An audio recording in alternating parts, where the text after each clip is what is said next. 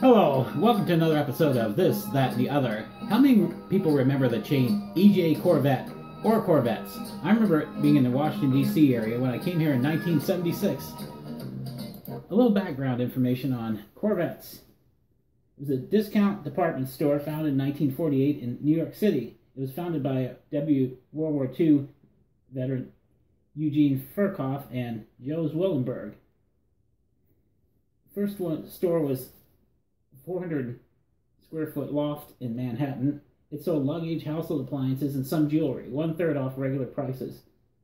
And a little more information I had to get off the internet on this. I'm going to read a little bit.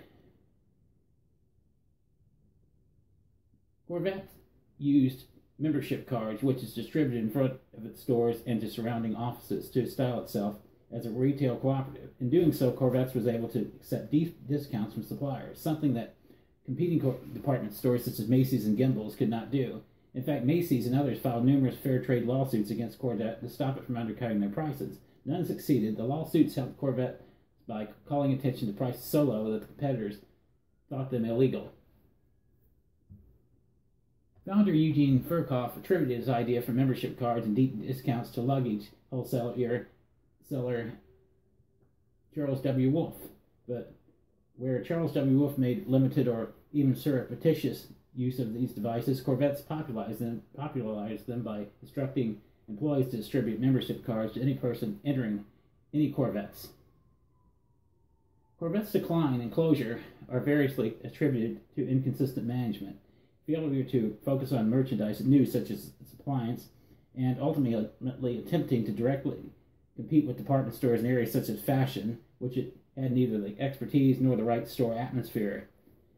In 1979, Korvettes was purchased by Agache Willet Group of France, which initially closed Korvette's first least profitable stores and began selling merchandise, fixtures, equipment, and real estate. In 1980, they declared bankruptcy on December 24th, 1980. They closed all of the remaining 17 stores.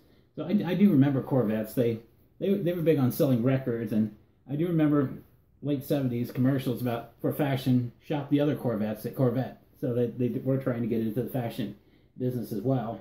And I thought they're pretty cool stores. They were like I said, they were in the DC area when I came here in 1976 and were gone by 1980. And I think probably before 1980 they were gone. Here I remember Springfield Mall having a Korvettes at one time, but I think after 1977, that's when I saw them start to disappear. But that's what I was able to get on the chain Korvettes. Like, subscribe, share. As always, happy Thanksgiving to you. And how about those Ravens, how they're doing right now? They're only 2 losses, making a run for the Super Bowl. Hope it happens.